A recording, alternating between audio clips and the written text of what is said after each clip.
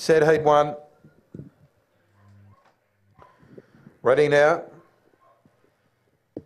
Racing. Slow out, come on Emmeline, and winning at Talia Bray out fast, Blue Sky right to lead. Come on Emmeline, trying to punch up near the rail, ran out of room there, and the favourites out of play early.